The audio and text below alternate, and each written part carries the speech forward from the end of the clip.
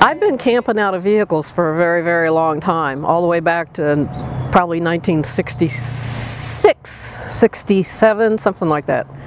But I had a granddaughter born in 1991, and I was trying to remain a big part of her life, but I got laid off from my job.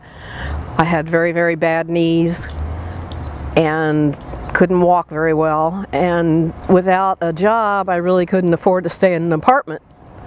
So I had bought a brand new van before I got laid off, and it came to me one day, I got the van so my granddaughter and I could go camping. So I'll go camping. And I began to downsize. I taped off, I had a trailer, a small cargo trailer. I taped off my living room corner the size of the inside of the cargo trailer and started putting everything in there. It had to fit or it had to go.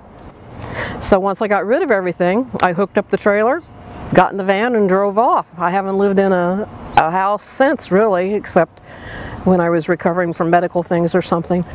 I wanted to live in a van. I don't even know why that was my decision, but it takes time to get used to it. Some people go out and they try it for 6 months or a year or something like that, and they experience some of that anxiety and fear and stuff, and so they quit. You know, I think I probably did it maybe 3 years before I really settled into getting comfortable.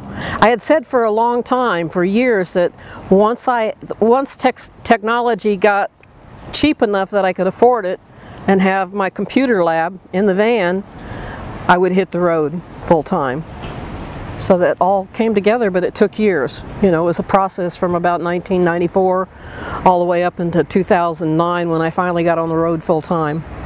I think one of the things that motivated me to do this is I ended up, and a lot of women my age and even younger have told me the same thing, I ended up feeling, and it might be in my own mind only, I'm not sure, but I ended up feeling estranged from my family, from my children and my oldest granddaughter. And I didn't know how to fix that. I finally concluded I couldn't fix that.